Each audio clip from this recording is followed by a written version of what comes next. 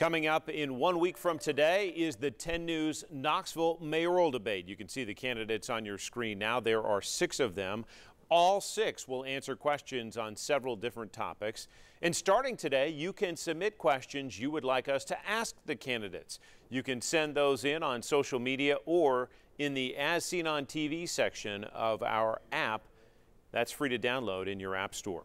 You can also watch that debate live right here on Channel 10. It begins at 7 o'clock Tuesday, August 6th. And again, in the primary, we will narrow the list of candidates. The top 2 vote getters will move on to the November regular election. If one person gets 50% plus 1, they will become Knoxville's next mayor.